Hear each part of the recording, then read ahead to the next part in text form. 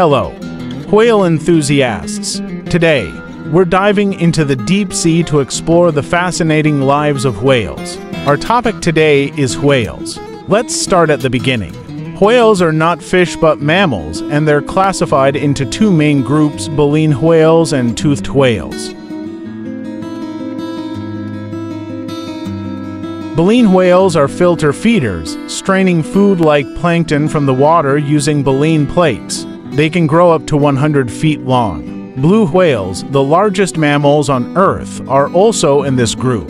Meanwhile, toothed whales include dolphins and killer whales, also known as orcas. Orcas are known for their intelligence and social behavior. They work together in groups called pods to catch their prey. Whales have a unique life cycle compared to other marine animals.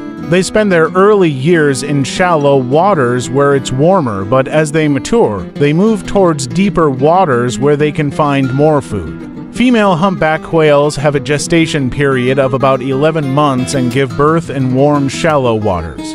They nurse their calves for up to a year until the calf is ready for independent feeding at around a year old. After this milestone, mother and baby reunite for another feeding session before parting ways for another year or two before rejoining each other again. Sadly, human activities like hunting and pollution have impacted these magnificent creatures' survival rates. However, conservation efforts are helping them recover slowly but steadily over time. That wraps up our quick dive into the world of whales.